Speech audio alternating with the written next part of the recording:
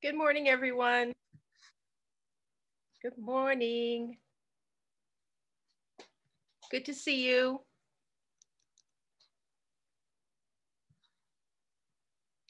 Yes, if you would, go ahead and type your name into chat for me, as usual. Thank you very much. Good to see everybody.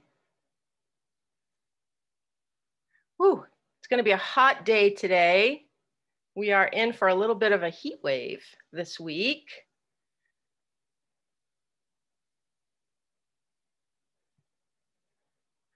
I returned back home last night. I want to thank everyone for your patience with the outstanding assignments. Hopefully you saw my message on Friday letting you know that I had to leave town. I had a death in my family and I had to leave town to attend the services. I will be doing all that grading today and tomorrow. And by the time I see you on Wednesday, those grades will all be entered for you. So we'll be all caught up by then. And I want to thank you for your patience. I really appreciate that. So it looks like everybody's here, which is great. Today, we are going to be doing an exercise in a very common procedure called gram staining. So we're going to be talking about how we perform this staining procedure and why we do it, what it's used for, how it helps us in this process of identifying microbes, which is something that we do every day in diagnostic laboratories in the healthcare setting. So before we jump into that, I'm going to pull up our schedule as usual, just so we can see what we're coming into this week, what kind of lecture topics and so on we will be looking at this week. So I'm just pulling up our Canvas page. That's what you should be seeing at the top of your screen right now, or on your screen right now. So we're in week 3 now, the week of June 7th. Here's our to-do list for the week. You have 2 lecture topics this week to view on our playlist and 2 lecture quizzes. We're back onto the Wednesday and Friday due times for those quizzes. We're going to be looking at prokaryotic cells in more detail. We're essentially jumping off from that lecture about the cell, and we're talking in a little more detail specifically about prokaryotic cells. And then the second lecture topic for the week will be about eukaryotic cells. So remember, the terminology can be a little confusing sometimes, but there are 3 domains of living things: bacteria, archaea, and eukarya.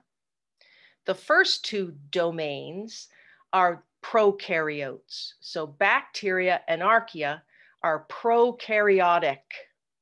And what that means to us is they are single-celled organisms, and they have no internal membrane-bound organelles.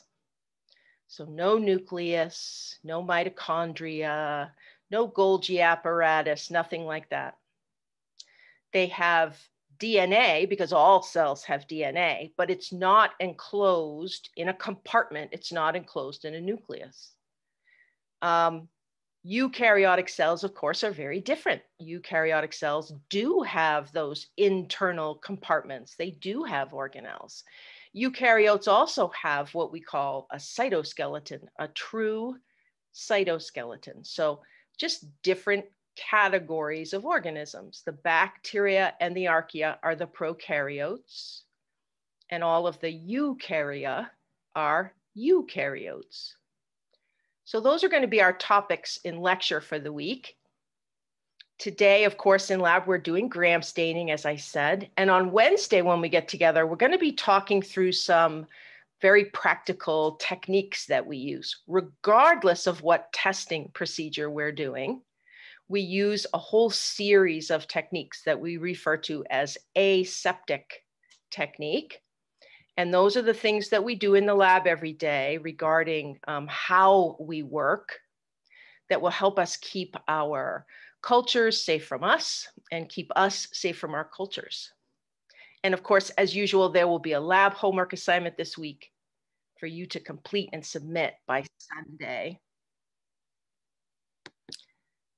So that's what we have coming up this week. The other thing I wanted to just talk about very briefly this morning is just a little clip of a story that I saw in the news that actually directly relates to some of the things we've been talking about regarding cells and cell structure. I'm going to go ahead and pull it up for us. If you'll give me just a moment.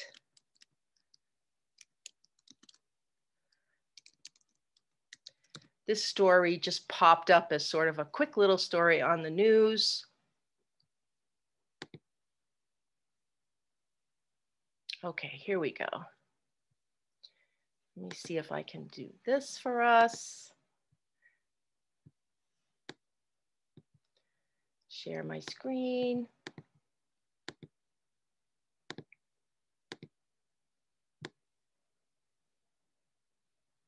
All right, let me do that one more time just to sort of make sure. Okay.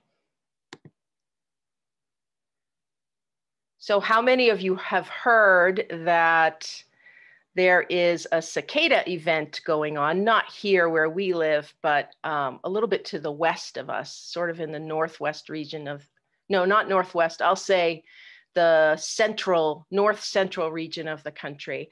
A brood of cicada is emerging this spring and summer.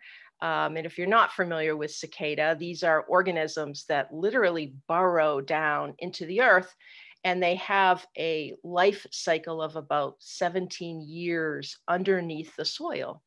And then they emerge again every 17 years, they mate, and then they go back under the soil. So when they emerge, it's quite an event because hundreds and thousands of them come up out of the soil. You've probably heard the terrific sort of singing noise that cicadas make when they are around. It's sort of one of those iconic sounds of summer, cicada singing. So apparently some folks decided that it might be fun to cook up these cicada.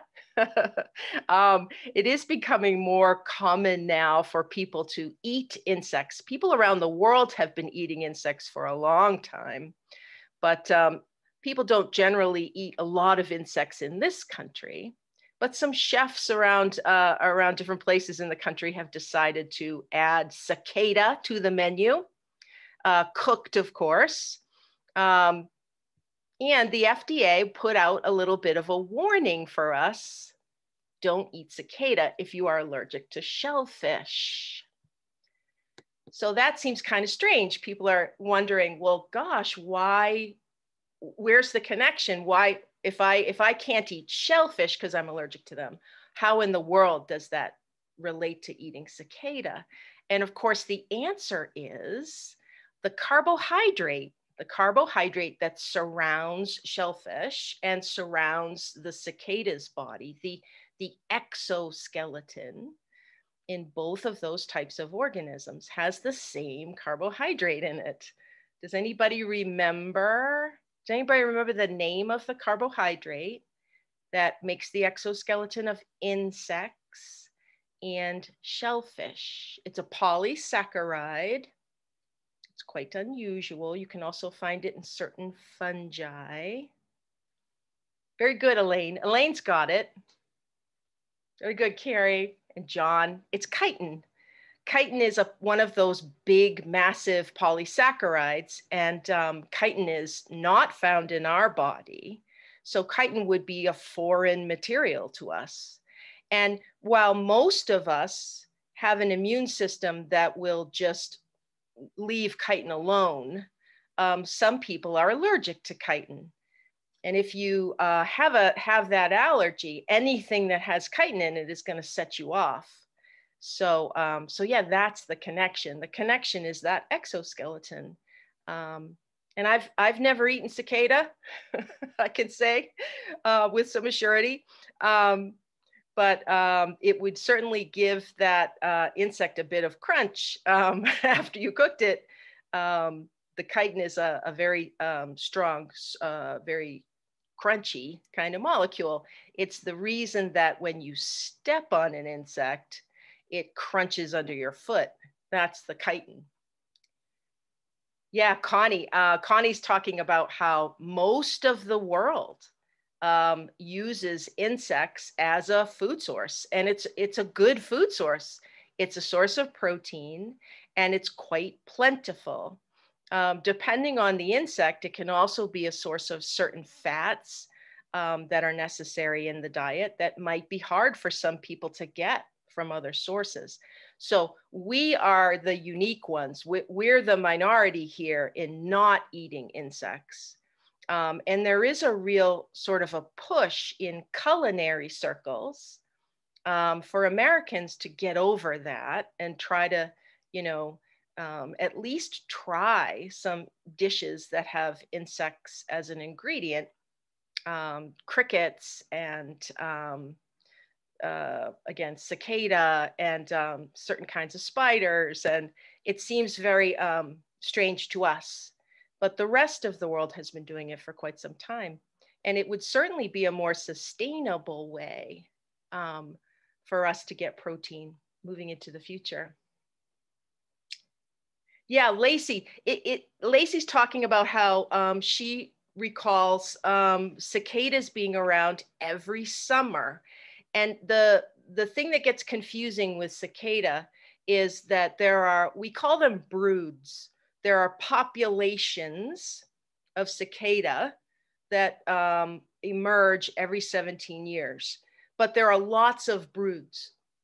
So you can get cicada emerging close to every summer, but they're all different broods. In other words, brood A comes out this year and then goes back underground for 17 years. Next year, you might get brood B coming up, and then it will go away for 17 years. The brood that's up right now is called brood X. And again, it's more towards the central part of the country where that brood lives, where it goes underground and stays. They're a fascinating organism, you have to admit. Very, very fascinating that they have that long stretch of time under the ground, and then they emerge and they make such a presence. They molt almost immediately. They leave their little empty shells attached to tree trunks and wooden fences and things like that. And they make quite a racket in the summer because they're trying to attract a mate. That's why they're emerging. They're emerging for reproduction. And they're singing to try to find a mate. Connie's saying that she's seen some crazy pictures, some crazy pictures of them. Oh, sometimes in certain locations, all of a sudden, like hundreds and hundreds of them will appear. And some people find it, great and exciting, and other people are so grossed out by it. They just can't bear it. They can't bear the bugs everywhere. They really aren't, in terms of insects, they really aren't a harmful insect in any way. They're not going to bite you, but they are pretty large. They're pretty large and they have big wings. And I think that kind of sets some people off. So yeah, it's, yeah, Lacey, I remember as a child finding their shells all the time. I remember, if you put your hand up against a tree trunk, you might hit one of the shells and it would just crunch in your hand because it's empty. It's what's left behind when the insect molts, when it comes out of the ground. But it looks almost like an intact organism. It's a perfect little shell of the organism, again, made out of chitin. And you find them everywhere. after they emerge. Yeah, Elaine's talking about remembering cicadas in Tennessee. Yep. And we do have broods here in New England. We do have at least one brood here in New England. But that's not the brood that has emerged this summer. Nature is definitely brutal. Very brutal. Insects are some of the most brutal organisms there are. They are, it is, you know, kill or be killed in the insect world. That's exactly right.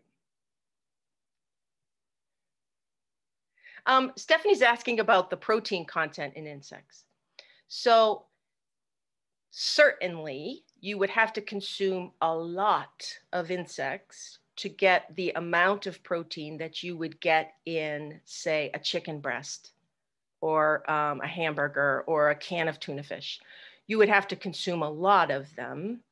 But because they're so plentiful, in certain parts of the world, it's just a regular part of their diet.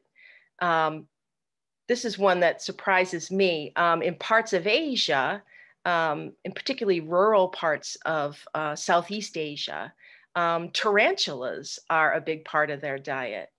And women will literally go out into the woods and collect tarantulas each day, which sounds terrifying to me. But they place baskets down on the ground underneath trees, and then they beat at the branches of the tree with a broom or a stick, and tarantulas fall. It's kind of a nightmare scenario for me. They catch them in these baskets, they bring them home, and they cook them up. It's like they're going out to the garden, you know, to pick some fresh lettuce or pick a tomato. They're going to get some tarantulas to have for dinner. And again, you know, not a bad source of nutrients in the diet, just not something that we're accustomed to. Jen's saying, nope, no, no, no, no, no. I don't even think I could eat a cooked tarantula. I don't think I could do it, but I certainly could not go out into the woods and harvest them. That would not be something I could manage. Oh gosh. Yeah, so interesting stories all the time in the news. All right.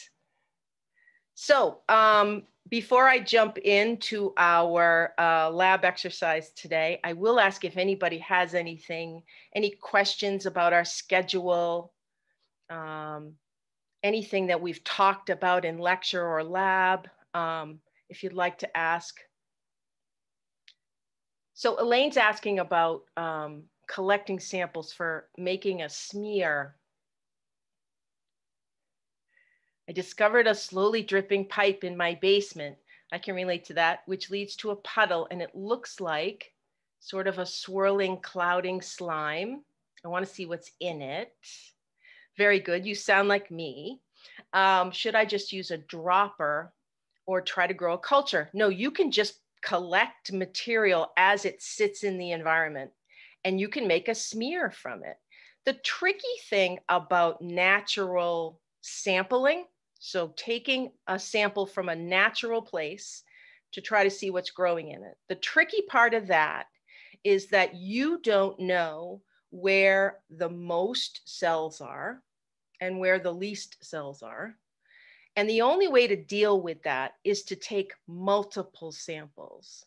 So if you had a little puddle in the basement, let's say you had a puddle that was a foot across, a foot in diameter. What I would do is, using a dropper, I would collect maybe 6 samples. So I would make 6 smears and try to get a representative collection of cells from that whole puddle. But yeah, you would just draw up a small amount of that watery, slimy material, put it on a slide, and make your smear. In all likelihood, you've got quite a collection in there. In all likelihood, there are probably bacteria in there. There are likely some fungal cells. There might be algae in there. There are a lot of microbes that love a wet, dark environment. And so you could get some very interesting stuff. Now, you can make a wet mount, as we talked about. You're not going to see a lot of cellular detail, but you could certainly see if you had anything swimming in there. And you could also make a smear and stain it and see what kind of actual cells you've got in there. Ooh, the house was built in 1910. Yeah, well, that explains the leaky pipes. Here in New England, many of us live in older buildings, right? And you can find some really fascinating places in the house where you could sample microbes. Yeah, Elaine, please let us know. Please let us know if you discover anything. Very good. All right, so I'm going to go ahead and pull up our slide set for today. And that's what you should be seeing on your screen now. If I can go back to the beginning here, you should see a title slide that says gram staining on it. Now, the first thing to know about gram staining is that this is someone's name. So whenever we talk about gram staining, we always use a capital G to recognize that that's someone's surname. So our objectives this morning for this exercise are to talk first about the purpose of gram staining. Why are we gram staining? We're going to talk about the different stains that are used, because there are multiple stains and chemicals used in gram staining, and what the role of each one is. We're going to talk about the actual procedure, the step-by-step procedure, and then I'm going to demonstrate it for you. And then we'll look at some gram stained smears, and we'll practice determining what we call the gram status of a bacterial cell. When you hear someone refer to gram status, they're asking what the result of the gram staining procedure is. And finally, we'll finish up by talking about some of the limitations around gram staining. Every procedure that we do in the microbiology lab is going to have some limitations associated with it. And it's important that we know those limitations so we know what that procedure can do for us and what it simply cannot do for us, how we best make use of it in the laboratory. So let's talk first about why we gram stain. Remember, a lot of what we're doing every day in the microbiology lab is we are trying to identify a microbe. And while there are many different types of microbes, one of the ones we work with very commonly, of course, are bacteria. So when you're trying to identify one species of bacteria from among the hundreds and hundreds and thousands of species that are on the planet, you have to at first have a way to at least put it into a grouping, one particular grouping of bacteria. And that's what gram staining does. It turns out you can divide all of the bacteria on the planet into one of two groups, what we would call gram positive and what we would call gram negative. There is a small third group called gram indeterminate, which of course means there are some bacterial species that we can't gram stain. We can't put into one of these two groups, and we'll talk about that this morning too. So we have to remember the anatomy of a bacterial cell when we talk about gram staining. Remember from lecture that the bacterial cell has, of course, a cell membrane around it. All cells have a membrane. And then outside of the membrane, there's what we call a cell wall. And in that wall, in bacteria, there is a carbohydrate called peptidoglycan. Peptidoglycan, remember, is a polysaccharide. It's a complex carbohydrate, in other words. You only find peptidoglycan in the cell wall of bacteria. It doesn't occur anywhere else in nature.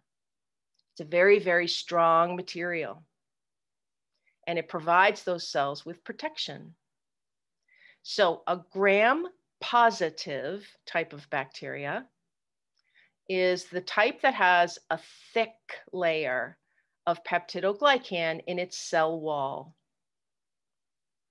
A gram-negative type of bacteria has a thin layer of peptidoglycan. And then beyond its cell wall, it also has what we call an outer membrane, a second membrane. So we have gram-positive types of bacteria, and we have gram-negative types of bacteria. Now, one of the questions I get very commonly from students is why? Why are there these two big groups of bacteria in nature? Why do they have two such different cell walls? They all use peptidoglycan as their cell wall material. So why is it that some of them lay down a thick layer and some of them lay down a thin layer? And the answer is evolution. The bacteria are a domain. They're a huge group. And those, all of the bacteria that are in that group have taken different evolutionary pathways through history. And if you're not familiar with evolution, or if you haven't learned about evolution in some time, remember that a lot of what happens in evolution is what we call adaptation. Organisms will mutate over time. That's a natural process. And the mutations that give them an advantage are the ones that persist. Those are the ones that end up being useful to the organism. Those are the organisms that survive and thrive and reproduce. And you start to see different types of organisms like bacteria emerge over time. So the key difference in those two types of bacteria is about adaptation. And some of them were better able to adapt by having a thick wall. And some of them were better able to adapt by having a thin wall. And then again, that outer membrane. So it's all about what worked for them, evolutionarily speaking.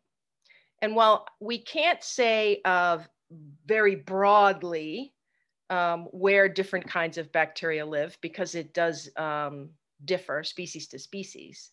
One of the things you'll notice this semester is that a lot of gram-negative bacteria, for example, live in our intestine. And they are therefore in an environment that is very different from a bacterium, for example, that lives on our skin, on the surface of our skin. They have different needs. They have different structures because they have different needs with regard to where they live and how they survive.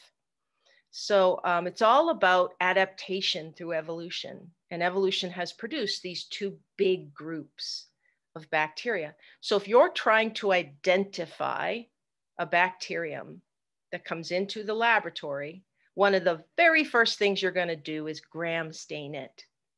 You're going to find out first what its gram status is. So let's go back in.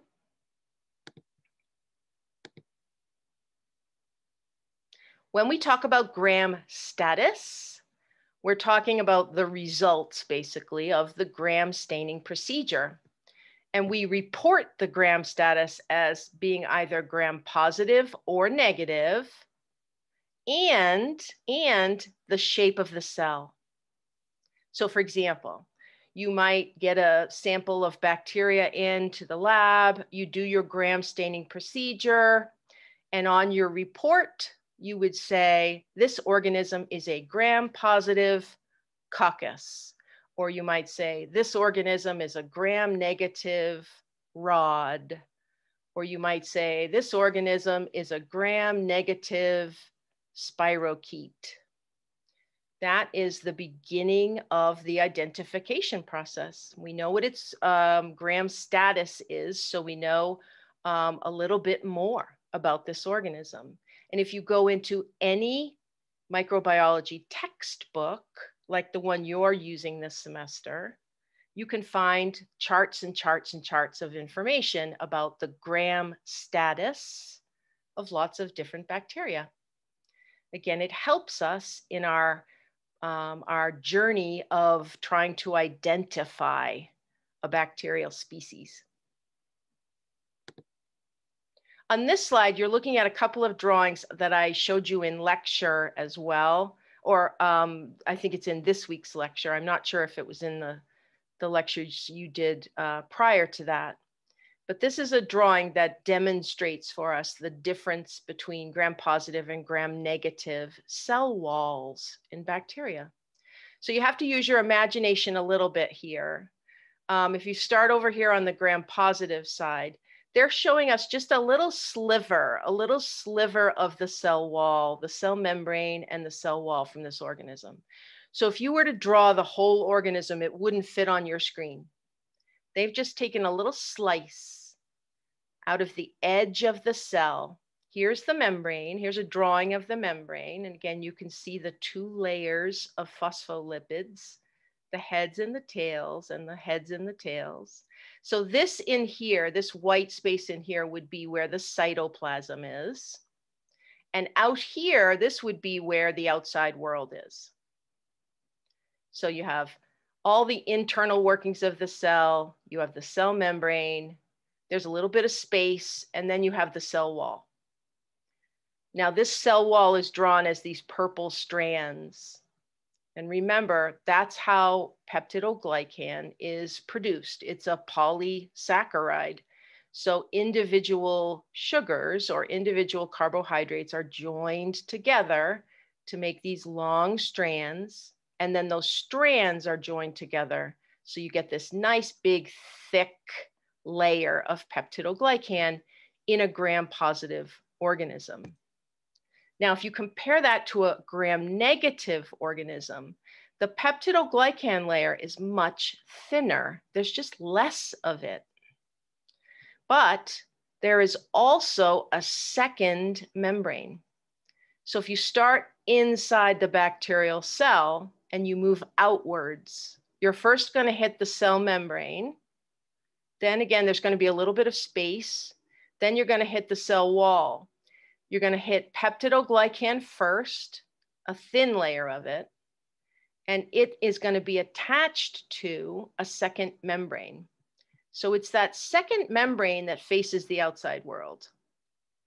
Notice that the peptidoglycan is attached to that second membrane. That's what these little purple lines represent. And the anatomy of this outer membrane is going to be very different from the cell membrane. This membrane serves a different purpose. And one of the most notable things that it has in it, or I should say on it, are these green structures here that are jutting off the outside of the membrane. This is that LPS material. The term that LPS stands for is lipopolysaccharide. And we shorthand that word as LPS. Now, the LPS is there for a reason. It helps to strengthen that cell wall and protect that cell. But in medicine, we care about LPS because LPS is a toxic molecule to us. And in our intestines, for example, when large numbers of bacterial cells die, large numbers of gram-negative bacterial cells die, they release that LPS as the cell degrades, as it's broken apart. And that LPS is toxic to us. We call it an endotoxin. Remember, endo means within. So it's a toxin that comes from within our own bodies sometimes when disease states cause large numbers of gram-negative bacteria to die inside our gut. LPS is also a really big problem in horses. I can tell you from the veterinary world.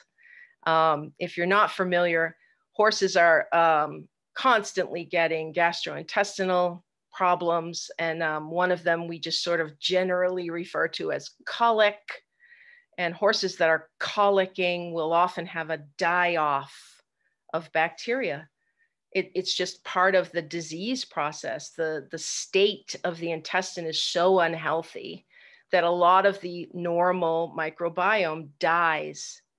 And all of those gram-negative cells, as they die, are going to release all of that LPS. And it gets into the horse's bloodstream. It can make them very, very sick. It will put them into shock.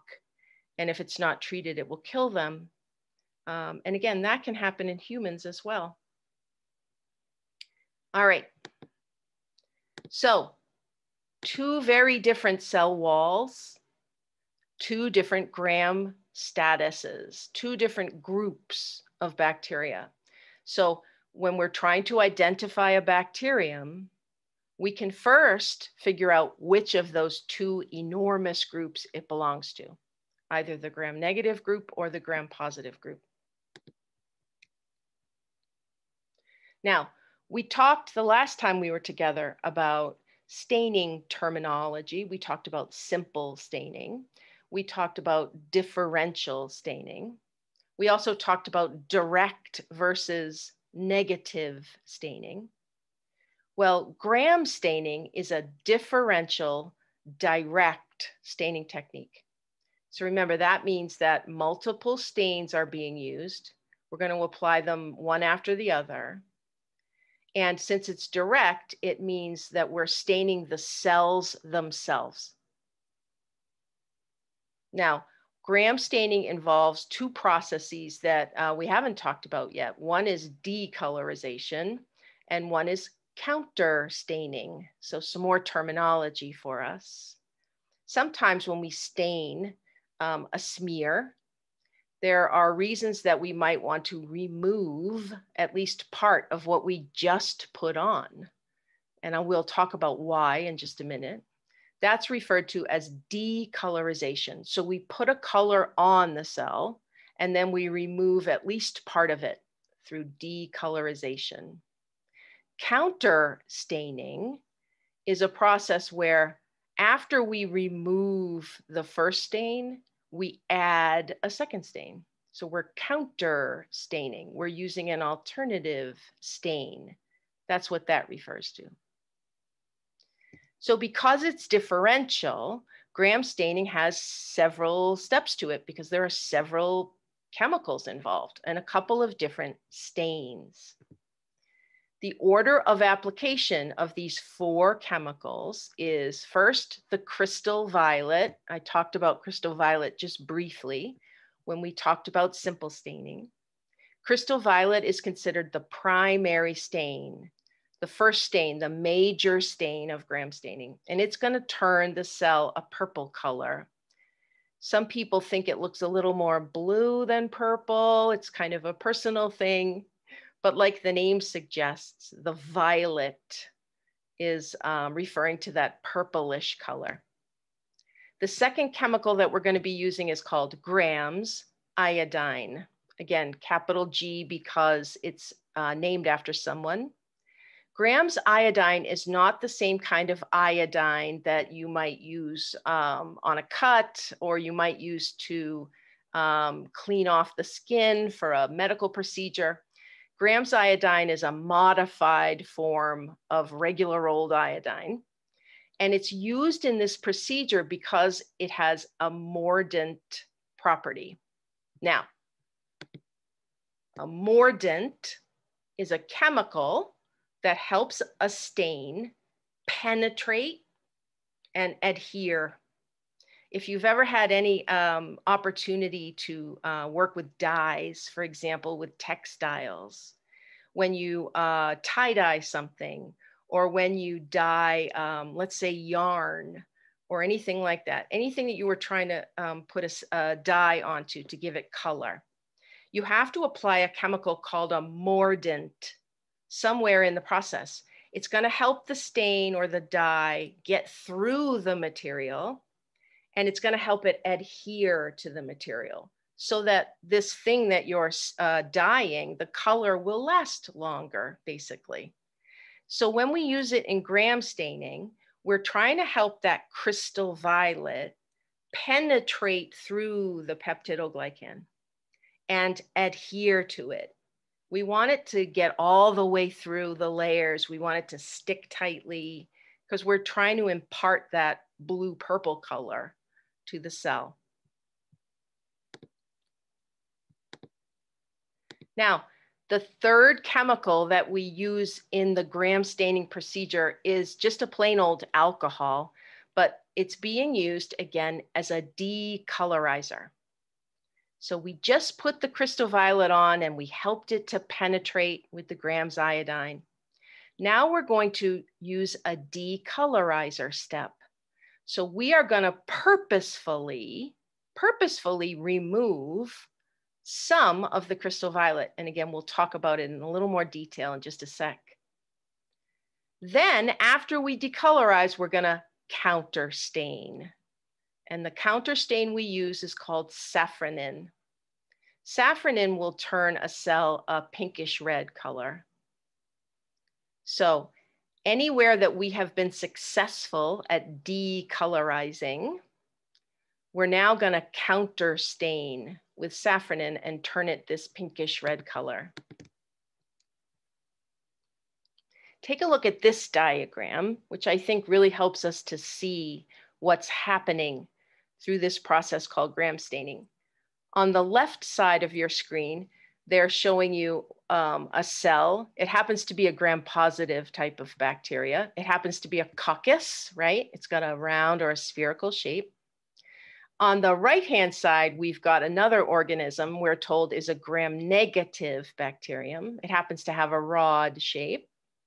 Don't think that all gram-positive bacteria are cocci and all gram-negative bacteria are rods. That's not the case. They're just using this as an example. So the first thing you have to do when you gram stain is you have to make a smear because we're staining. So of course you would have to apply your cells to the slide, let them dry, then you would go through your fixation process to get them to stick to the slide, and then you would start gram staining. So remember, the first step is the application of this primary stain called crystal violet. And you can see on both sides of the diagram, the cells have turned this purple color. Then we're going to apply the grams iodine, and that's going to help that purple color penetrate and adhere. Now, in the drawing, what the artist has done is he's just changed it to a slightly different shade of purple. So he's just showing us that a change has occurred here. The cell is still purple, but there has been a change because we've helped push that dye all the way through the peptidoglycan, and we've helped it to adhere. Now here comes the magic of gram staining. Now we're going to decolorize. Now this is where the anatomy of the cell wall comes into play. Remember, a gram-positive cell has a thick layer of peptidoglycan around it. A gram-negative cell has a thin layer. We're going to decolorize, we're going to remove color, but we're going to do it for a very short, very set period of time. So we're going to pull out the purple color for a very short amount of time. It turns out to be 10 seconds. So we're going to remove some crystal violet from the gram-positive cell, but because there's such a thick layer of peptidoglycan around this cell, the cell is still going to be purple when we're done. We are taking some of the crystal violet away, but we're not taking enough away that we take the purple color away. Now compare that to the gram-negative. The gram-negative cell has a very thin layer of peptidoglycan around it. So even 10 seconds of decolorization is going to remove all of it. So now we have one type of cell that looks purple, and we have another type of cell where we've removed the stain. This is where, again, the magic of gram staining occurs. Now you have to put on your counter stain here. You have to apply the safranin. The gram-positive cell is not going to pick up any safranin because it's already purple. There's already the crystal violet dye stuck to the peptidoglycan. The gram-negative cell will counterstain because we took all the crystal violet away. So the gram-negative cell will stain with the safranin and turn pink. So at the end of this procedure, you can visually see the difference between a gram-positive type of bacteria and a gram-negative type of bacteria because they will be different colors. The gram-positive cells will appear purple. Any gram-negative cells will appear pink.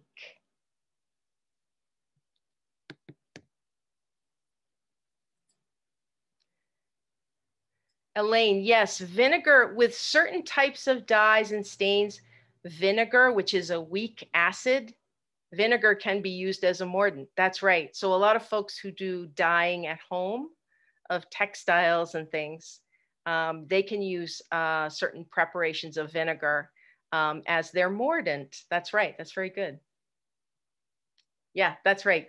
There's a whole class of dyes that are used, for example, with yarns, natural fiber yarns, so wool and alpaca and things like that, that are called acid dyes, and they require an acid as a mordant.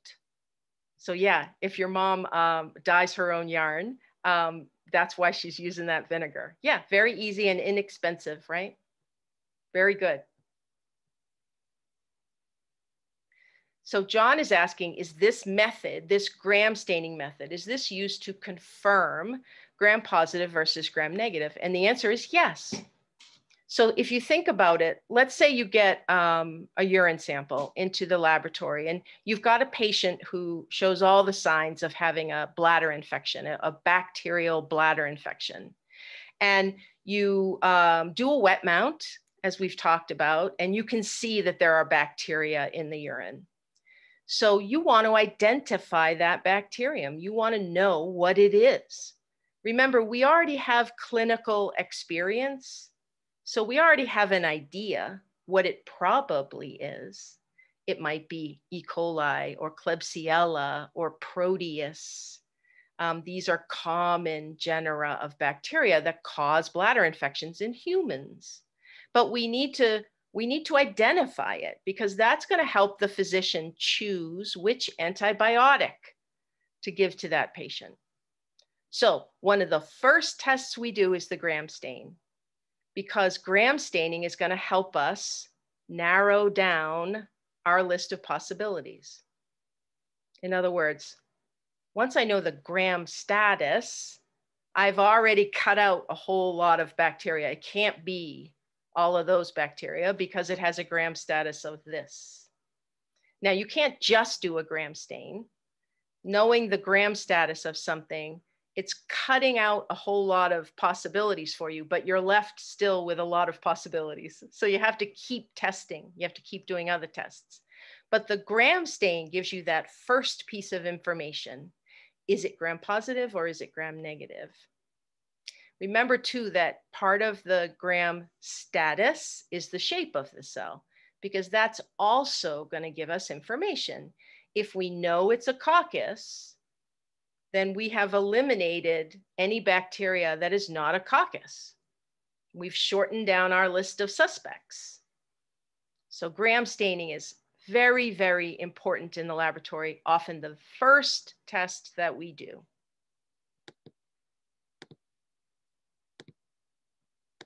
All right.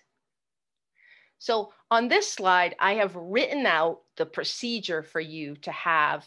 You don't have to jot it all down right now. You could certainly come back and look at the video or the slides that are up on Canvas again. But this is the step-by-step for gram staining with all of the details added in. So remember, we first have to prepare the smear and heat fix the smear of whatever sample of bacteria we're trying to identify. We're going to apply the crystal violet first. We're going to let it sit for 30 seconds. Now, this is a protocol where timing does not have to be exact. Gram staining does not have to have an exact, very precise timing associated with the stains. You don't want to leave that crystal violet on for 10 seconds. That's not going to be long enough. But if you leave it on for 32 seconds or 28 seconds or 35 seconds, you're going to be fine. It's not going to ruin it. There are a lot of protocols in science where timing has to be very sharp, very specific. But gram staining is not one of those. So approximately 30 seconds for the crystal violet. Now we've got crystal violet on the smear at this point, so we have to get rid of it. And what we're going to do is gently rinse away the puddle of crystal violet off of the smear. And we're going to do it with distilled water, or what we shorthand as DH2O in the lab. Now here's a question. Why do I want to use distilled water? Why can't I just use tap water? Why do I need to use my expensive distilled water to rinse off my slide? Why don't I just rinse it off with tap water? What's the big deal?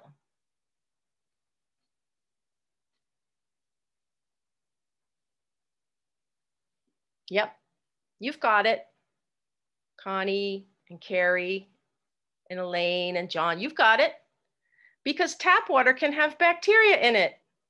That always freaks people out when you tell them that, but tap water commonly, in fact, has a few bacterial cells in it. The other thing tap water has, as who said it? Carrie said it. Tap water also can have other particulates in it, and that can at least, dirty up your smear.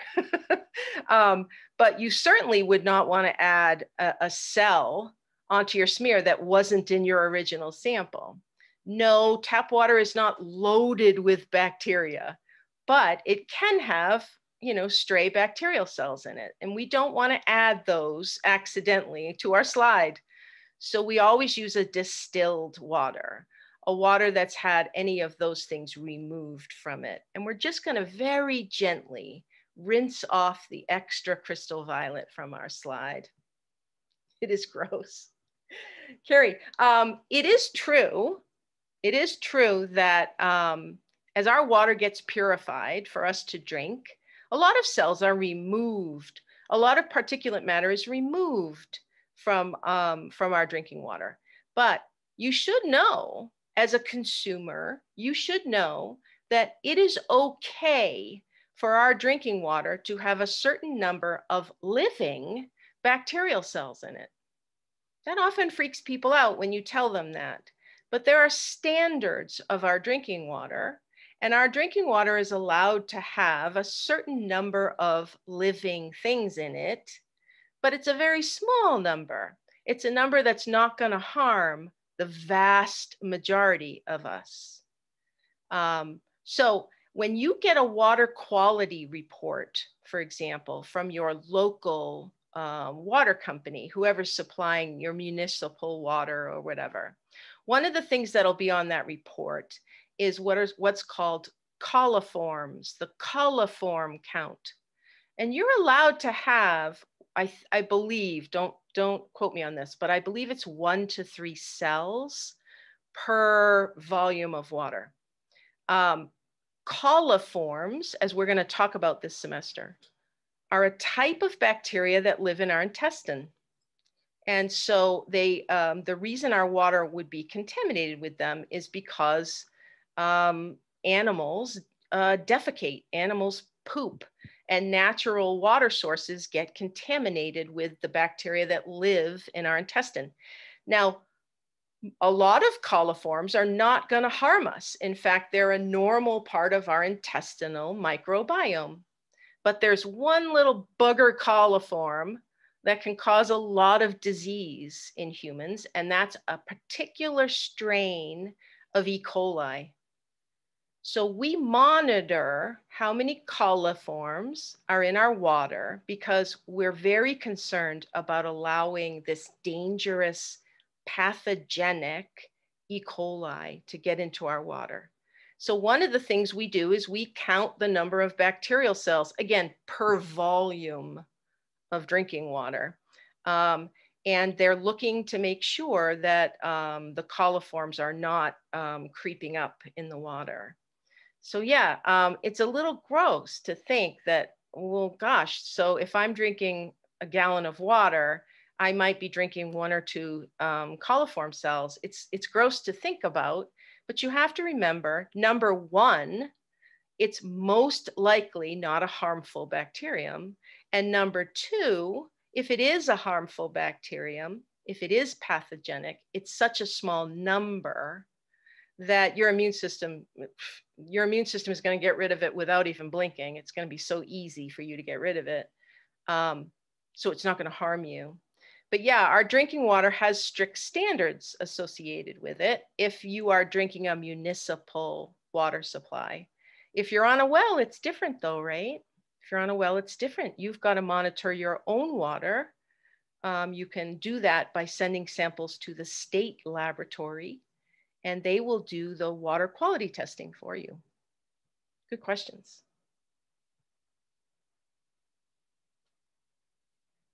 Elaine's asking about amoebas.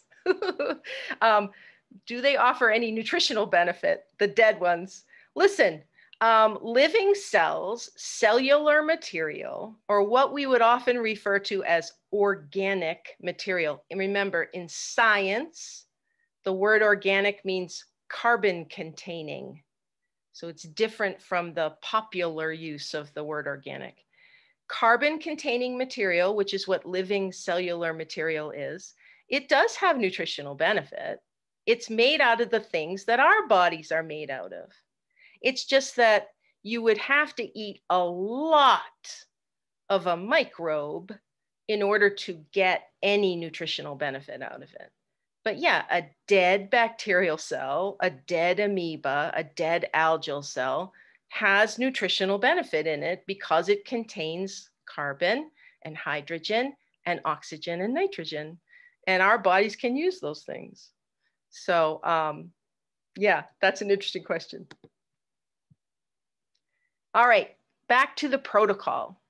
We're going to gently rinse off the crystal violet with distilled water. We are not going to dry the slide at this point because we're still going to apply more wet fluids to it in the next part of the protocol. The next chemical that goes on is our Graham's iodine, our mordant. We're going to let that sit for 30 seconds. And again, we're going to gently rinse that off with distilled water. It's important to remember to do these rinse steps because we have to get all this excessive fluid off of the smear before we apply the next chemical. The next chemical that goes on is our decolorizer, and this is the most technical part of gram staining. This is the step that we have to be careful with our timing. First of all, we're not going to put our decolorizer in a puddle on the smear. Instead, we're going to apply it drop by drop over the smear for 10 seconds only. I'm going to show you this in the demonstration, but you want to hold the slide at this point, and you want to hold it at an angle. So as the decolorizer lands on the smear, drop by drop by drop, it's going to run off the slide. When the 10 seconds are up, you stop. You gently rinse with distilled water. Now, this rinse is especially important because if you forgot to rinse here, the decolorizer would sit on that smear for longer than 10 seconds. So it's really critical that when you are decolorizing, you keep your timing correct. And the reason for that is because if you over decolorize your smear, what's going to happen is you will pull all of the crystal violet out of your gram-positive cell. Remember, in 10 seconds, that's going to be enough time to pull the crystal violet out of the gram-negative peptidoglycan, but not enough time to pull it all out of the gram-positive one. So the 10 seconds is just the right amount of time to get rid of the purple in a gram-negative type of cell, but keep the purple in a gram-positive type of cell. So one of the issues we have when we're first learning gram staining, students tend to either over decolorize or under decolorize. If you don't decolorize for 10 seconds, what's going to happen? Well, you're going to leave some purple in your gram-negative cells. So at the end, everything's going to look purple. If you over decolorize, everything's going to look pink. So you have to practice this. You have to build up your confidence in knowing how long to decolorize, in doing the 10 seconds and feeling confident that you've done it, and then stopping and rinsing. And again, it just takes practice. You just have to try it a few times to get practice. Now, Elaine's asking, let's say I accidentally decolorize for too long and I end up pulling all the purple out. Can I go back in with my crystal violet? Here's the thing, Elaine. You're not gonna know that you overdid it until you take that slide to the microscope. So that means you will have finished the whole process by then. You will have counterstained by then. It'll be too late. If you put it under the microscope and you feel like you've over decolorized, you've ruined your smear, you just have to start again. You just have to do another smear, stain it again, and go back in. But yeah, it's very, very common when you're first learning to either overdo it or underdo it on the decolorization. In fact, in my experience, most students actually underdo it because they're so concerned that they're gonna overdo it that they don't apply enough. You don't wanna skimp on it. You wanna make sure to decolorize. You just don't wanna do it for too long a period of time. All right.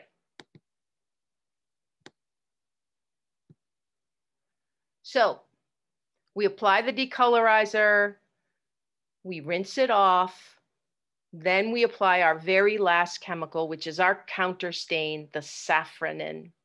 Now the safranin is the stain we're going to leave on longer than the others. Safranin you're going to let sit for 60 seconds. Again, these timings, other than the decolorizer, they don't have to be perfect, but you should know that crystal violet is 30 seconds. Grams iodine is 30 seconds. Decolorizer is 10 seconds. Safranin is 60 seconds. You need to leave the safranin on a little bit longer. It's a different chemical. It's a different stain, and it just takes a little bit longer to do its job. After the 60 seconds is over, I'm going to gently rinse away the excess safranin, and now I'm done. Now I can blot my slide dry and I can take a look under the microscope. So what I'm going to do now is walk us through a demonstration of how to gram stain. We won't use as much video today. We'll use still images today, but I'll narrate as we go through each image. So we're going to imagine that we got a sample into the laboratory, and our job is to determine the gram status of whatever it is that's growing in this sample. So obviously in this image, I'm holding a test tube that has culture broth in it. Remember, this is what we would use to purposefully grow a pure culture of bacteria in the lab. In this case, with a patient sample, this would not be what we would be doing. If we had a urine sample, for example, we would take that urine out of the patient's specimen cup. We would put it into a container. We would spin it down to get that sediment again. And then we would use the sediment to make our smear. We would take some of that material, that pellet material, and we would make a smear with it on a slide. But let's use this image to review for ourselves how we handle either pure culture material or patient samples. Remember, we don't want to get them contaminated when we handle them. So always a gloved hand. And if you're opening a container, you don't want it straight up and down. You want to hold it at an angle so that the microbes that are in the air are not allowed to fall down and contaminate that material. We keep our sample containers at an angle. We hold container tops, like this screw top cap for the test tube, in our hands. We don't put it down on the desk. I'm going to use an inoculating loop in this image. That would have been sterilized first, either in an open flame or in an incinerator. I'm going to place it in, I'm going to put it to the middle of the sample, and I'm going to draw out a loop full. That's all you need. You don't need a lot of material for this. Now, remember that when you spread cells onto a slide, you start in the center and you do ever increasingly large circles until you get a nice wide smear across the central third of your slide. Let's watch it again. I'm touching it to the center, and then I'm just making my circles wider and wider. I'm just spreading that material out over the central third of my slide. Use your slide. Use the real estate on this slide. All right, make a nice big smear on your slide. Oh, I should say, notice that my slide is labeled. A lot of times when we're making smears, we're not making one, we're making a bunch of them. We don't usually get one urine sample into the lab each day. We're going to get several of them. So go ahead and batch your gram staining. Make several slides and make sure that they're all carefully labeled. Now, I did want to show you this. Remember, we said it's really critical that our smears are dry before we heat fix them. We said you can lay a slide down on a clean desktop on a piece of paper towel or something and let it air dry. You can put it onto a slide warmer if you want to. The other thing you can do is just this. A lot of people will do this in the laboratory. There's nothing wrong with this. Notice I'm holding the slide at an angle and I'm just sort of waving it in the air. I'm not being aggressive about my waving. I'm just gently waving the slide about. You'll see people doing this in the laboratory. There's nothing really wrong with this. You don't want to do anything that is going to harm yourself or your colleagues in a laboratory. It's very important that smears are dry before you stain them. So however you can make that happen. Remember, if we're using our incinerator for heat fixation, we're gonna take our dried smear, we're gonna use some kind of an instrument, a wooden clothespin like you see here, or hemostats, or some kind of an instrument that's gonna keep our fingers away from the hot. So whether you're using an open flame or an incinerator, use something to hold the slide. And then for the incinerator, at least, I'm going to just lay the glass slide onto this housing, this metal housing, which is hot. And I'm going to count between 20 to 30 seconds of time in order to apply enough heat to fix those cells to the slide. When we're first learning, it's often quite helpful for us to mark off where our smear is. So before we even make the smear, we take a Sharpie pen or a wax pencil, and we just draw ourselves a nice circle in the center of the slide. And then when I'm placing my cells onto the slide, I just put them inside the circle. That's going to help me find my smear when I go to the microscope. So it's very commonly done by students when they're first learning how to focus the microscope. It just helps you find your cells quickly. You don't typically see experienced technicians doing that, but certainly when we're first learning, it's very appropriate. Once the smear is made and the smear is heat fixed, now we're ready for gram staining. Now, I want to show you this picture. As you can see on the slide, there's a plain, very inexpensive plastic Tupperware kind of dish. It's just a little empty, again, really cheap plastic container that you might store food in. This is what we call a staining tray in the microbiology lab. It's something that we're going to use while we're staining in order to collect the waste material. You can see that this tray has been used a bunch of times because it's all stained. Even plastic will pick up stain. All that has happened is this plastic box has been modified by running a couple of zip ties. You poke a couple holes into the wall of the container and you just run a plastic zip tie.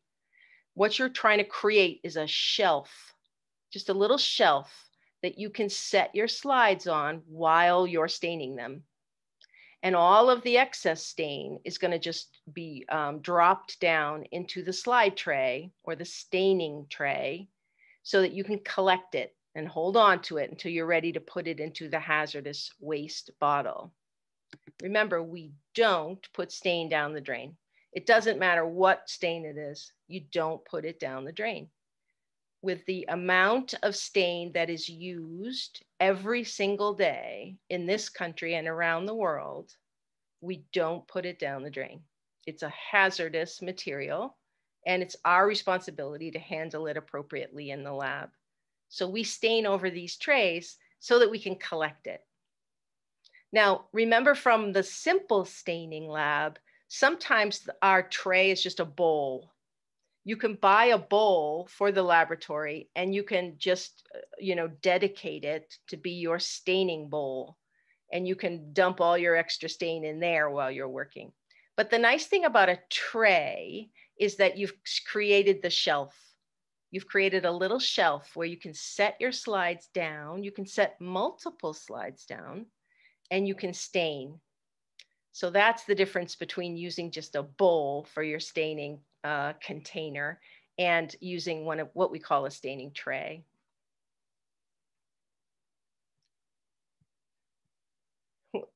Tell me what your lab professor would have a cow about.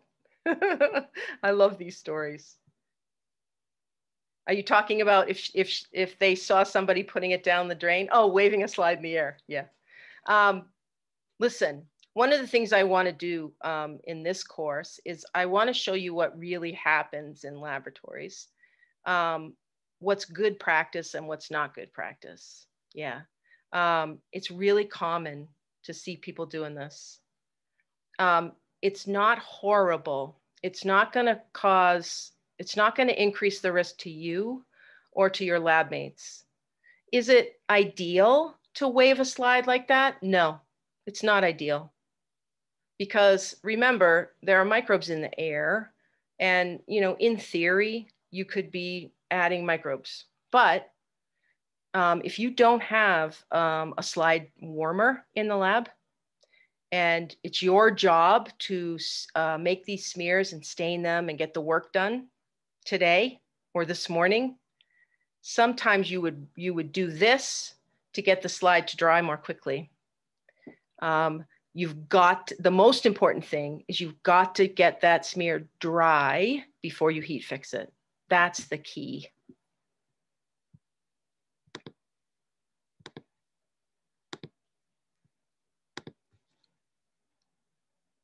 Now, gram staining is so popular, it's so commonly done every day, not only in healthcare related diagnostic labs, but also in research laboratories. You can buy a kit for gram staining, and that's what you're looking at here. Now, these kits are available from any supply house that would provide laboratory supplies. So this one happens to be a kit that was made by Becton Dickinson, that's the BD symbol that you see there. And as you can see, you get these 4 containers in the kit. Now this is either a 500, I think this is a 500 ml bottle. So this is a lot of gram staining material. But if you're working in a busy laboratory, this is what would be purchased by the lab manager, because you're going to go through this. If you're doing gram staining every day, you're going to go through this material relatively quickly. So in other words, you buy it in bulk. You buy large amounts of these 4 chemicals for gram staining purposes. Now on this slide, you can see our staining tray is set up on the desktop. You can see that I've got 1, 2, 3 slides sitting on that zip tie shelf. And I am starting my gram staining procedure. So these are the slides I showed you a few seconds ago that have the circles drawn on them, the Sharpie circles where the smear is. So what I'm doing is I'm using a sterile pipette to draw up some gram stain, some crystal violet first. And I'm placing lots of crystal violet over the smear. Remember, you want to flood your smear with stain. Don't be stingy with stains. They're not that expensive, and it is in your best interest to make sure that the smear is completely covered with stain. You know, you can see over here on this slide, there's even more than where the smear is. There's so much stain on here, it's sort of heading off towards each end of the slide. That's okay. It's better to put too much stain on than not enough. We're going to let those slides, those 3 slides, sit here for 30 seconds. We're going to give that crystal violet 30 seconds to stain the peptidoglycan in the cell wall. Now I need to rinse. I need to get the excessive crystal violet off. You don't have to use your clothespin or your hemostat here. It just makes it a little cleaner. If you were to grab the slide with your gloved hand, you might get crystal violet all over your gloves. It's not a big deal, but the way I was taught was go ahead and hold the slide with something else. Hold the slide with a clothespin, with a hemostat, pick it up off of the zip tie shelf, and rinse off the crystal violet. You can see that this clothespin has been used a lot just for this purpose. That's why it's all stained. It's stained with crystal violet. It's stained with safranin. Better to stain the clothespin than stain your hands. Now, a couple things I want you to notice. I'm holding the slide at an angle over the stain tray. What is in this pipette? This is a sterile transfer pipette. And all I've filled it up with is distilled water. And I'm just rinsing off, gently rinsing off the excessive crystal violet, and I'm letting it fall right down into the stain tray. I want you to notice something. Inside my circle here where my smear is, I don't see anything. I mean, I might see a couple of spots of purple here, but I really don't see anything. That's what we expect. You are not going to see your smear turn purple. You should not see your smear turn purple. If you have a visually purple smear at this point, you've got too many cells on your smear. We don't stain the slide. We stain the cells. And if I've done a good job making my smear, I've got a nice thin single layer of cells on that slide. And I'm not going to see any color because I won't see those cells until I look under the microscope.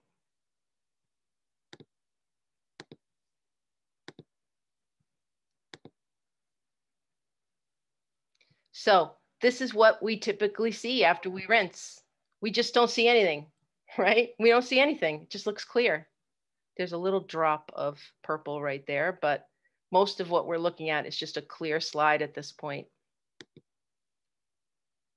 Now it's time for our grams iodine. Again, I'm using a sterile transfer pipette to draw up some grams iodine. In some laboratories, what you'll see is Some of this grams iodine will be put into a squirt bottle, just a little squirt bottle, so that I can just squirt the grams iodine out onto the slide. But you can also just draw it up with one of those inexpensive transfer pipettes. Remember, grams iodine is a mordant. It's going to help the crystal violet both penetrate and adhere to the peptidoglycan. I'm going to put it onto my slides. I'm going to put plenty of it on, and I'm going to let it sit again for 30 seconds.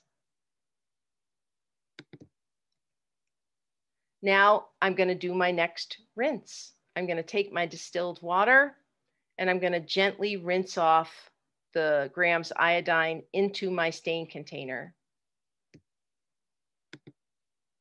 Now comes the decolorizer. Decolorizer is just an alcohol. It depends on the kit that you buy, what it's going to what molecule it's actually going to be. But it's going to be something that can pull the crystal violet stain out of the cell. Now, this is a short video, again, just to show you this decolorizing process. This time, instead of squirting a bunch of distilled water over my slide until I get most of the excess material off, this time I'm going to very purposefully drip decolorizer down over my smear. So I'm going to apply it in a way that I feel like it's hitting all of my smear and rolling off. It's going to roll down the slide.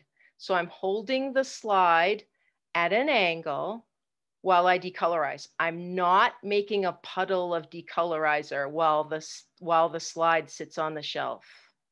I'm actively decolorizing, and I'm going to do it for 10 seconds. So let's make this a little bit larger for us and play this short clip, and you can watch decolorizing. See what I'm doing? I'm just drip, drip, drip, drip over the surface of the slide.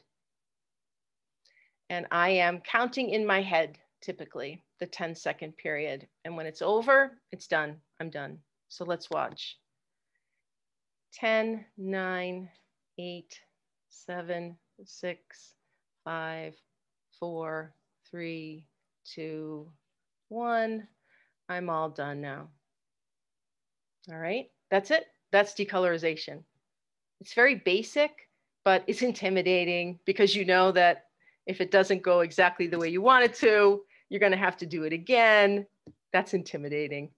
The important thing is that once you're finished with that you rinse, because you've got to stop the decolorizer from doing its work. So you do your 10 seconds and then you rinse your slide. Now comes the last step, which is the counter stain. The slides go back down on the shelf for this. I make a nice big puddle of safranin over my smear. And then I'm going to let it sit for 60 seconds this time to let the safranin do its job. I have to rinse the safranin off, just like I rinsed everything else off. And now I'm going to use that bilbus paper to just blot my slides. Remember, your slide does not need to be 100% dry in order for you to put it on the microscope. But you want to remove as much of that fluid, as much of that rinse fluid as possible. So I lay my slides down on a piece of this bilbus paper, which is just a thick, very absorbent paper. And I like to fold it over and then gently blot the slides. That's my preference. Now I'm ready to go. Now I have my wonderful smears ready to examine.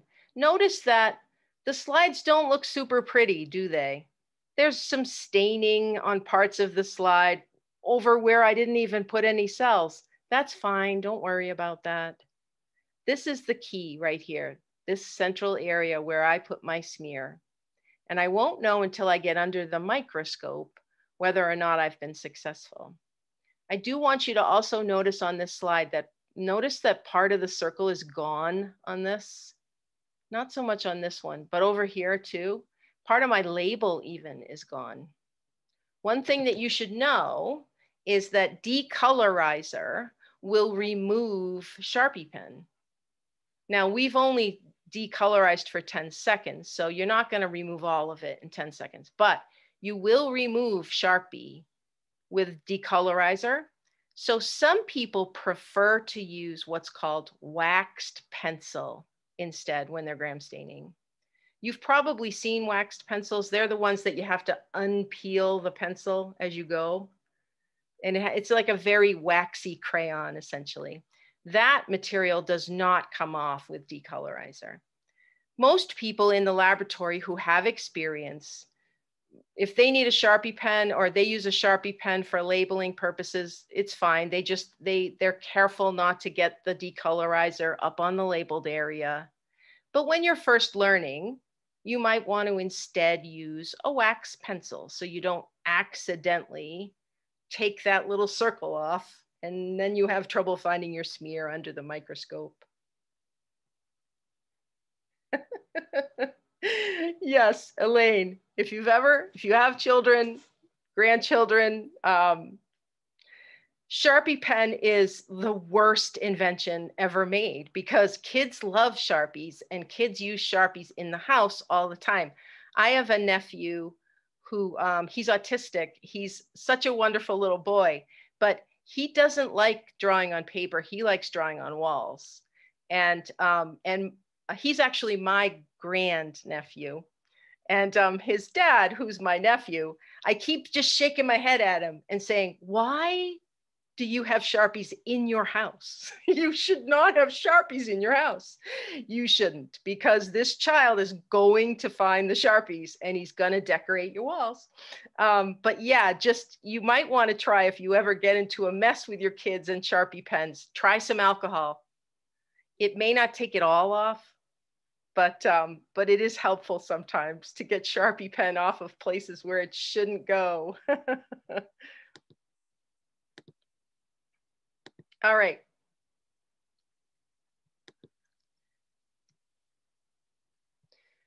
Now, before we take a look at some gram stained slides, let me ask if anybody has any questions about the procedure. Does the procedure make sense to you? Do you understand the order of the chemicals? Do you understand the process? And do you understand what's happening? That's important too. Do you understand what we're staining, the peptidoglycan, and how decolorizing affects a gram-negative cell different from a gram-positive cell? Because there's just less peptidoglycan around a gram-negative cell. So it's easier for us to remove the crystal violet from that cell than from a gram-positive. Remember, when we start, we don't know if we have a gram-positive or a gram-negative. So by doing the gram staining, we're going to find out. We're going to find out which category it belongs to. Yes, Elaine, I also like Sharpie pens, and I have a lot of them in every color. But boy, when my grandkids are over, Sharpie pens are away.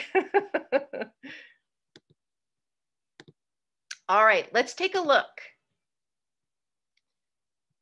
So this image that you're looking at on the slide right now, this is a gram stained smear. Let me make it a little bit larger for us. It's a little bit out of focus. I apologize for that. I really like this smear though, because it shows us the power of gram staining. Now, obviously, this is a slide, a smear, that does not have one kind of organism on it. The shapes of these cells alone would tell us that there are two different types of organisms here. But the gram staining really drives that home. I can see purple on this slide and I can see pink on this slide. So you're looking at the color of crystal violet, that purpley blue, and the color of safranin, what is often called pink or red pink. Remember, gram staining is about the color and the shape of the cells. So I can see on this slide that I've got round or spherical cells. Remember, those are cocci. And I've also got rod-shaped cells, or what we also sometimes called bacilli. You can call these cells either rods or bacilli. Either one of those would be appropriate. Notice though, I want you to notice the background. I've got a nice, clean, clear white background. I made this smear. This is not a smear that was made from a patient sample. If this was made from a body fluid sample, the background would not be so pristine. It would not be so white. But because I manufactured this slide myself, that's why you have such a nice clean background. But you clearly can see two different shapes of cells and two different colors. So if I was reporting about this slide, I would say I have a mixed population of cells. I have more than one cell type here. I have a gram-positive coccus, whatever this purple organism is, its gram status is gram-positive coccus because of its shape. And I also have a gram-negative rod or a gram-negative bacillus.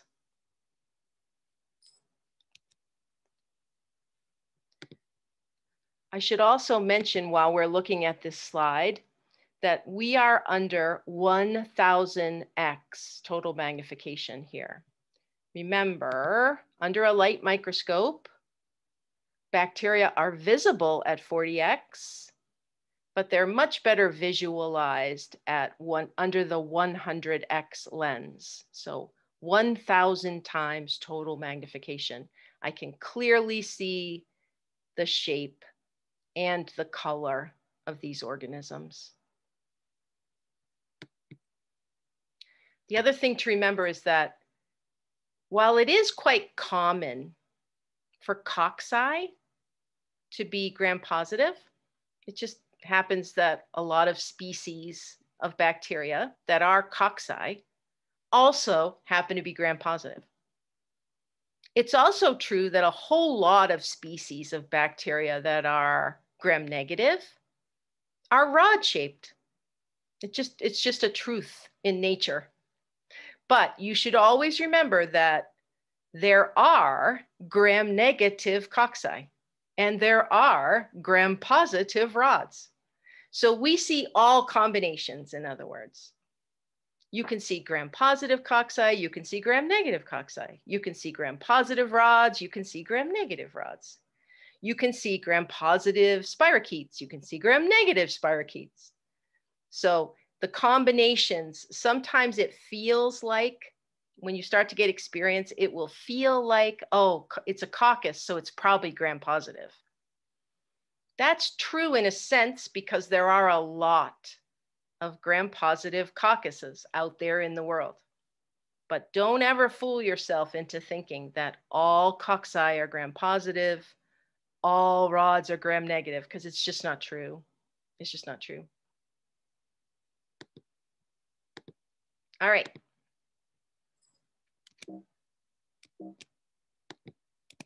Okay.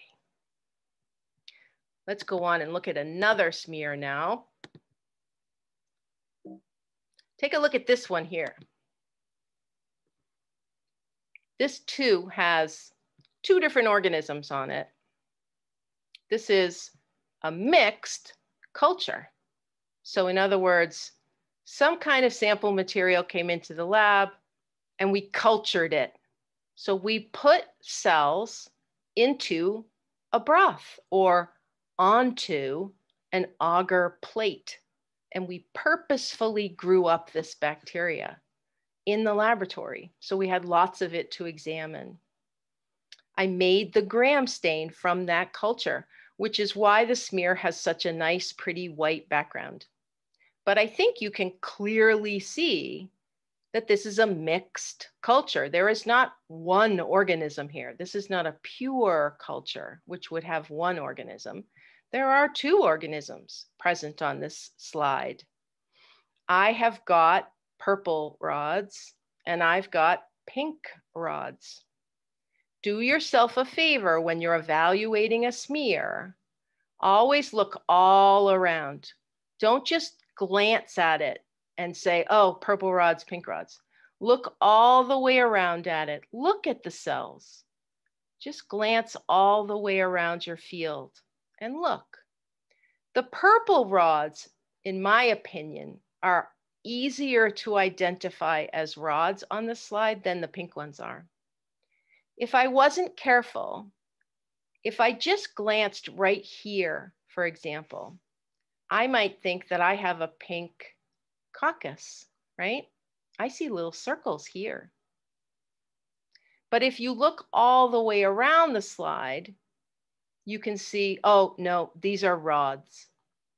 Remember, cells are three-dimensional structures, and depending on how they land on the slide, you may look at some of them lengthwise, and you may be looking at some of them end on. So always look all around at the slide, at the smear first before you make your determination. And on this slide, we have both gram-positive and gram-negative rods visible.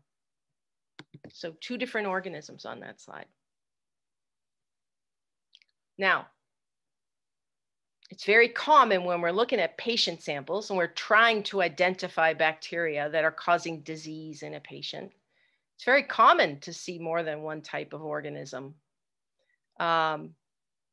You have to learn to not always use exact science, but also sometimes use a little art in the laboratory.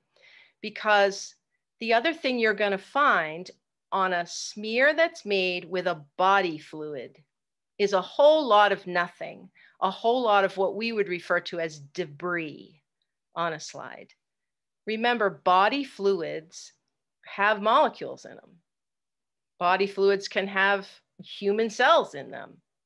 We're interested in the microbe though.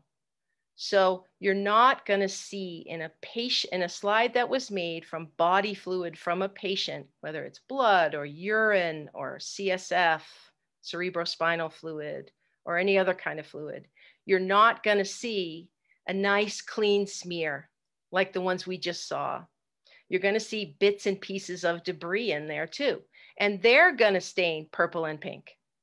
Not because they're bacteria, not because they have peptidoglycan in them, but because crystal violet and safranin will stain other things too. So you always have to know what you are looking at and at what magnification. Am I looking at a smear that was made from a pure culture in a research laboratory? Or am I looking at a smear that was made from someone's body fluid? You have to know that, and you have to know what magnification you're looking at. Because if you're looking under a 4X lens, a low power lens, and you see little purple dots, those are not bacteria. They are too big.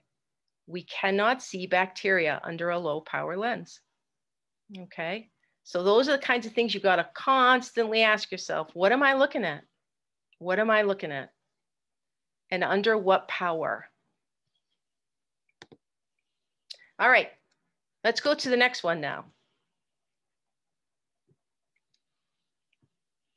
Take a look at this gram stain and take a look at this gram stain. I want you to notice something. This picture was taken under the 40X lens, the high dry lens. So that's a 400 times total magnification. This happens to be an organism, a Staphylococcus organism. I think you can clearly see that it is purple. You may or may not be able to clearly see that these cells are round. Some people might need to go up to the 100X lens to feel confident that these cells are cocci. That's what they are. Down at the bottom, you're looking at a gram negative rod. Same color, rod shape. Share your screen. Whoops, sorry. Thank you. Hold on, let me try again.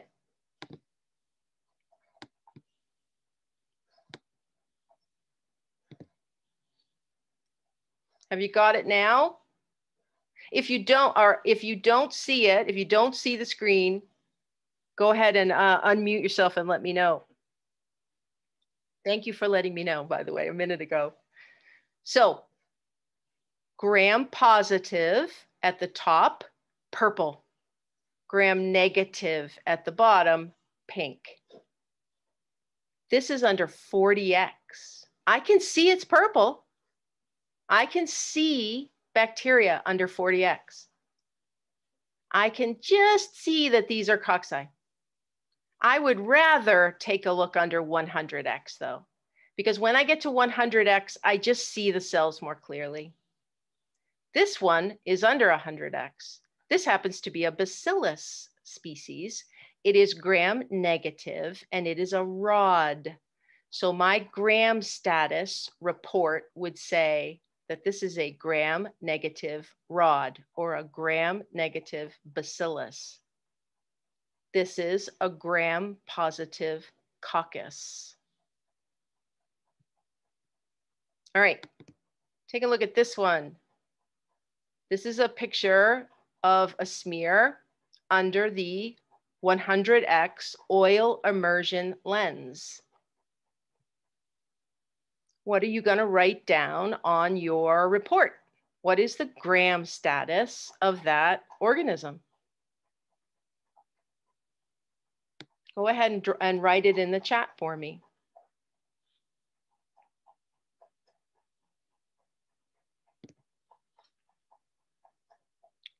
Look at the color, look at the shape. Purple, gram positive, pink, gram negative. Look at the color, look at the shape. And jot down in the chat for me what you're going to say on your report for this, this particular sample. What is the gram status of this bacterium? We are under the 100x or the oil immersion lens, 1000x total magnification.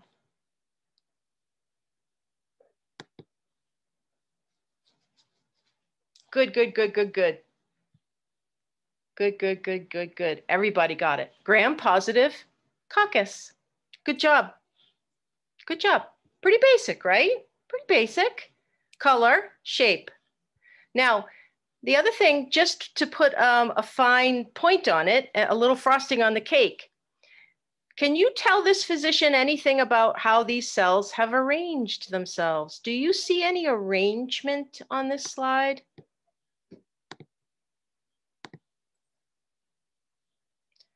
What do you think? Remember, by arrangement, we're generally talking about either chains, linear chains, or what we call clusters. Some people refer to them as grape-like clusters. Do you think that's happening here, or do you think it's all just pretty random? You can see plenty of individual cells. You can see maybe arrangements, but none of them are really the same. What do you think? Does anybody think they see any arrangement on this slide?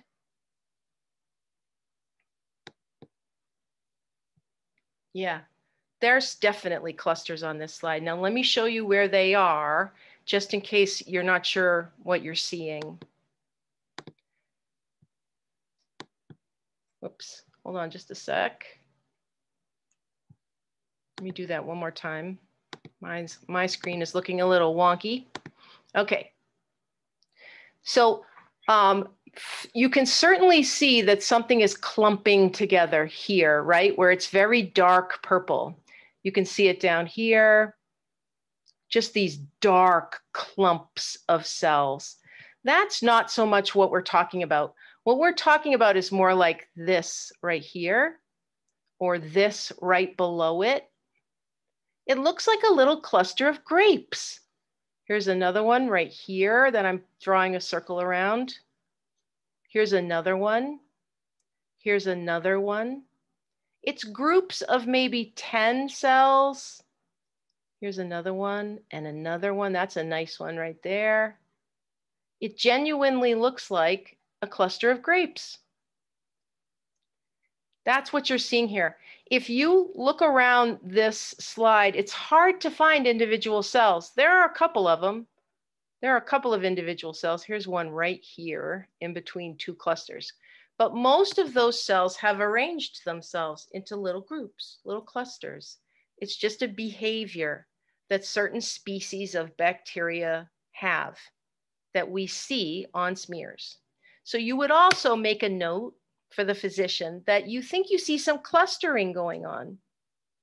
And I can tell you that one of the very common gram-positive cocci that form clusters is Staphylococcus. Now, should you be able to look at that slide and know that it's Staphylococcus? No, you can't know that. You cannot look at that slide and say, oh, that's Staphylococcus. Can't do it. You don't have enough information yet. You would have to do some more testing to know that you have a Staphylococcus. But in your mind, you should be thinking, I wonder if this is a Staphylococcus. Because we know from years and years and years of microbiology that Staphylococcus has all of those features. It's a gram-positive coccus and it tends to form clusters. So you could not make that determination just by looking at that slide. But it would be on your short list of possibilities that this is a Staphylococcus. Okay.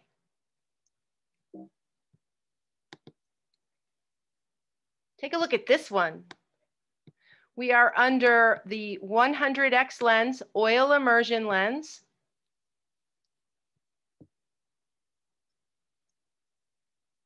Tell me what you're going to write down on your report. What is the gram status of these bacteria that I can see on this slide, this smear? What is the gram status? Is it gram positive or gram negative? And what is the shape of the cell?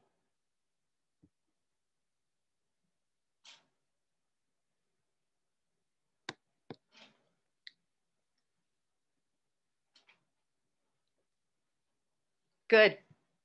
Good. Everybody's got it. The gram status, gram positive coccus. This is a gram positive coccus. I don't know its genus and its species, but I know that it's a gram positive organism and it's a coccus. It's got a spherical shape. I would also jot down on my report that I can see some arrangement here. That's not really something that I would ask you to do on an exam. I wouldn't ask you to tell me an arrangement on an exam because it is a little bit of an art to see them sometimes.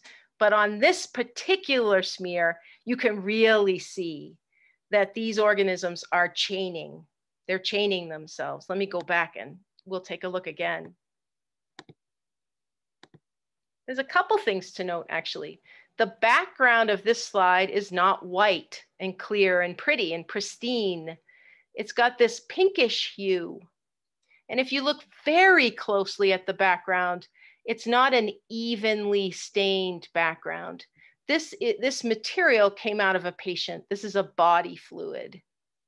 But I can definitely see purple cells, and they are definitely cocci, okay? Remember, sometimes it's helpful when you're trying to determine shape to look for single cells or maybe 2 or 3 cells together. Here's the best thing I can see to help you determine shape. There's 1, 2, 3, 4 cells in a chain, and they are circular. They are spherical. You can also see 2 cells right here that are clearly cocci. 2 cells here. Here's a short chain of maybe 6. But these chains right here, this is what I'm talking about when I talk about chaining. long linear chains, head to tail. You can't make an identification from that slide. You cannot tell what that organism is just from a gram stain, but you have narrowed down the list of possibilities now, because you know that whatever that bacterium is, it has to be a bacterium that is gram positive, that is a coccus, and that likes to form chains. And I can tell you that Streptococcus does this. So other organisms are also gram-positive cocci. Other organisms will also chain like this. But one of the big culprits is Streptococcus. Streptococcus loves to form those long chains. So we see a lot of strep in human medicine, especially in respiratory type disease.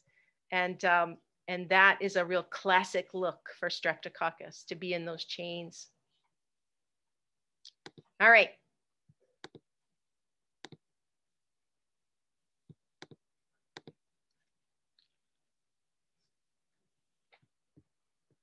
Now, take a look at these two images that are on your screen. I think when you look over here on the left, you can clearly see that this is a purple color. So automatically you'll be thinking gram positive. But it's not easy to tell the shape of these cells. I would go up to 100x. I would not make a call on the shape of these cells. Now, you could look down in a place like this or a place like this, and you might say, oh, I think those are cocci. Yeah, they might be cocci, but they're so small, hard to see at 40x. I would definitely go up to 100x on this particular smear. It's just too hard to see the shape.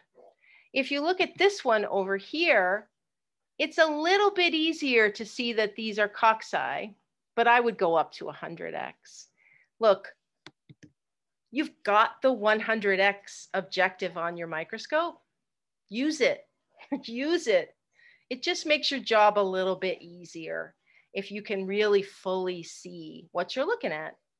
So an experienced technician might be able to look at cells like that under a 40x lens and go, oh yeah, those are cocci. But when we're first learning, it makes a lot of sense to go up to the 100x lens and really take a look at them. Notice too, the background of this smear versus the background of this smear. Both of these smears have been gram stained, but this came from a pure culture. It happened to be a Staphylococcus organism. Staphylococcus epidermidis is the name of this microbe. This was made from a culture that was purposefully grown in the laboratory. Background is nice and clear. There's no debris on this smear. Compare that to this one. The background is staining heavily pink. Not only is it staining pink, but there are these big clumps of material in here. Super clumpy looking, debris-ridden slide. In fact, if you looked at this slide, you can certainly see the purple cocci, the gram-positive cocci, but it's very hard to tell if the pink is also an organism or if it's debris.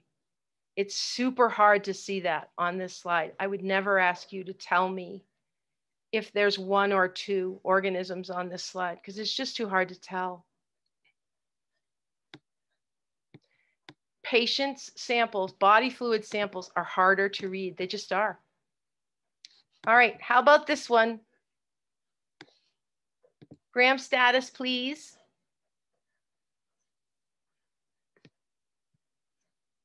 We are under the 100x lens.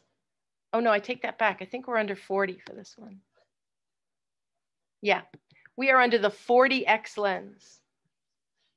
What do you think?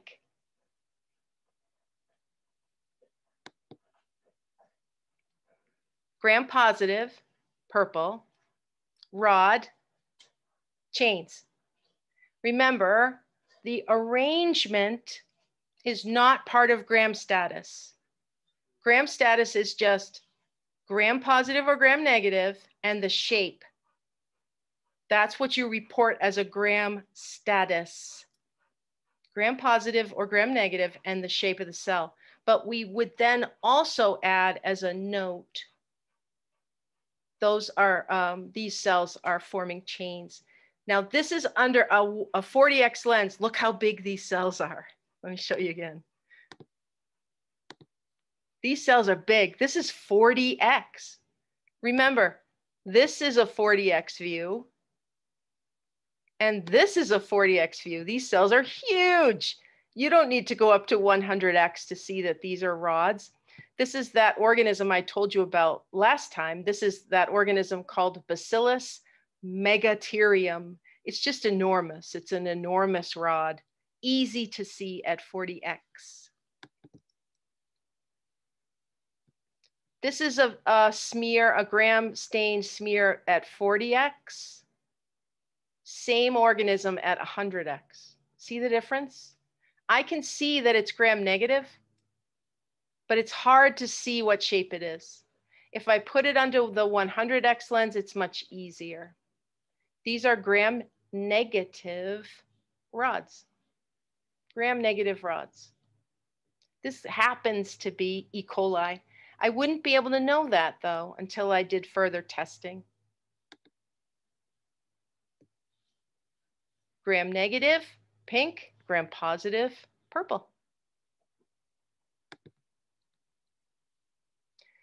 We're quickly running out of time this morning, but I do want to talk for just a minute about limitations of gram staining. This is important information to know. Gram staining is wonderful, and it helps us a lot in our journey of identification for bacterial organisms. But there's a couple of things to know. Number one, gram staining is best accomplished with a fresh culture or a fresh specimen. What do I mean by fresh? Less than 24 hours old. When you have old bacterial cells, either in a laboratory culture or in a patient sample, the gram staining procedure is going to give you inconsistent results. Okay? The cells are not going to stain a nice, easily visible color for you. Remember too, that Bacillus species and Clostridium species can form spores.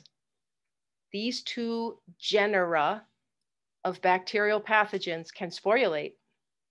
So that will start to happen in an old culture. They will start to sporulate. So old is greater than 24 hours for us. The other limitation to be aware of is this. Gram stains, like all stains, have an expiration date. So you should always check the date on a bottle of stain before you use it. If it's out of date, throw it away. Throw it away in hazardous waste and get rid of it. Old stains give inconsistent results. So let me show you an example of this. On this slide that has been gram stained, you might immediately say, oh, gram positive coccus. And boy, are these guys clustering, yeah? But take a look at this slide. Yeah, a lot of these cells are purple cocci, but some of them are pink. Some of them are pink. They don't all have the same amount of purple stain associated with them. Some of them are pink. Now, if you looked at this and you told me, oh, there are two organisms on this slide, there's a gram positive coccus and there's a gram negative coccus, I would absolutely forgive you for that because it looks like that, but there's only one organism on this slide. This slide was made with a pure culture of one organism, but it's an old culture. And the cells just aren't staining consistently purple like they should. The other thing to notice is because it's a pure culture, I would expect the background to be pristine. It is not pristine. I've got big globs of something that's staining black on this slide. I've got a big glob of something staining pink. That's bizarre. We don't expect to see that on a pure culture smear. This is an old culture. It's degrading. So don't use old cultures to determine gram status, and don't use old stains. That's the message. Let me show you one more before I let you go.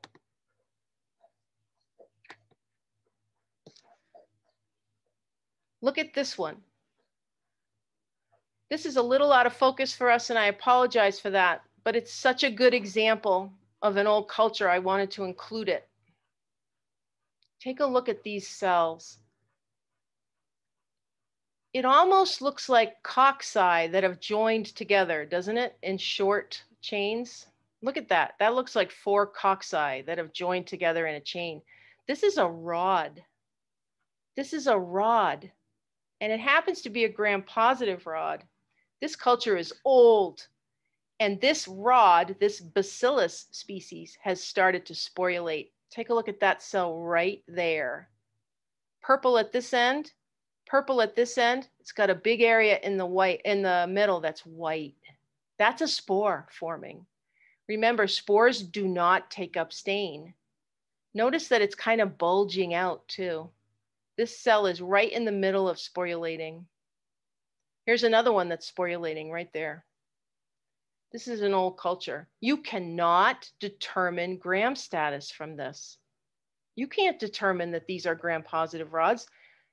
When you look at a single cell, like this one right here, part of it is purple. It's purple at each end, but it's pink in the middle. You've got individual cells that are staining both purple and pink. You cannot determine gram status from that. You would have to throw that away. You would have to subculture, take some of those cells, put them in some fresh media, let them grow overnight, do your gram staining. Okay, we cannot determine gram status when you see inconsistent staining like that. If they are not clearly purple or clearly pink, you can't determine gram status. All right.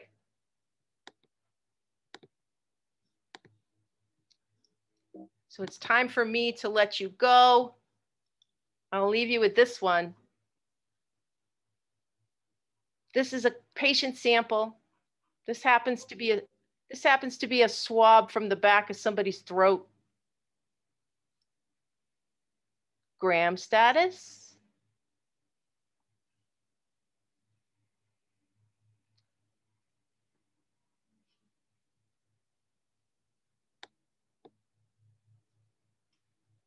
Gram-positive shape. What's the shape? Cocci. Notice all that pink nasty debris back there? That's just mucus. That's mucus from the back of the throat. This is a strep. This person has strep throat. Again, you can't tell that that's a strep just by looking at it. All you can tell is that it's a gram-positive coccus and it likes to arrange itself in chains. All right, folks, great job today. I will see you on Wednesday, and we will talk about aseptic technique. Okay, enjoy the rest of the day. Try to stay cool. See you next time. Thank you. You're welcome.